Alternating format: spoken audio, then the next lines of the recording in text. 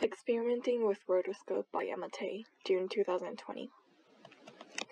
Over the years, many artists and animation companies have begun to spread their mediums and their ways of animating objects, characters, and sceneries. And the most common ways that animation companies usually create their films would be to hand draw everything first, then to animate digitally, or use 3D softwares to animate non-existent things. However, recently I have been discovering more animation films utilizing rotoscoping for an easier and a more dynamic motion. So what is rotoscoping? Rotoscoping is an animation technique where you trace over an actual video clip frame by frame. However, when I first found these videos of rotoscoping, I personally was not a fan of how the tracing looked and preferred to hand draw everything first. Then I went to watch animation films that used rotoscoping and then blend with other techniques for a better quality animation. And I became more curious about how I can use a rotoscope in the future and wanted to try it out for myself for this project. So then I went on to research different ways people incorporate or use rotoscoping technique in an animation and found out that there were many ways to use it. And these are just some of the ways you can apply a rotoscope. And the first one is that you use rotoscope only to create your whole animation, which allows you to have a very detailed and realistic animation product. And the second one is that you overlap the tracing of the rotoscope with different mediums to create a surreal look and carry out a certain style in the animation. And third, you can blend with non-rotoscope animation, where you only use rotoscoping for specific scenes and blend it with hand-drawn scenes to create a more unique and creative animation. So for this project, I personally use Clip Studio Paint, which is a popular animation software in Japan.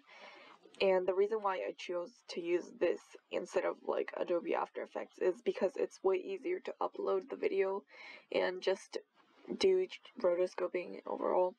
But you can also do rotoscoping through software such as Blender and Adobe After Effects. And if you want to do it more professionally, then you can use software such as Nuke by Foundry. So this is what my workspace looks like in Clip Studio Paint, and the first thing I did for this project was that I took a short video of my sister walking and upload it into the software so I can trace it.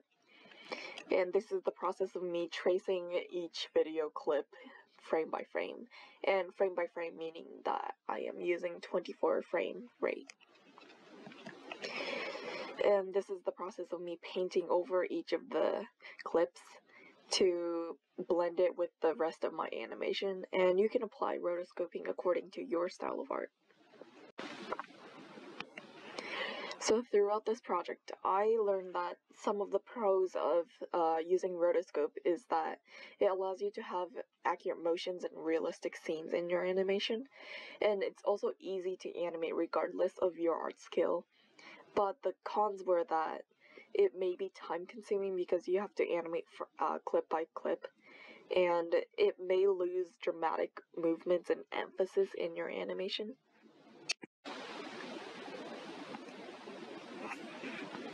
So this is my final product.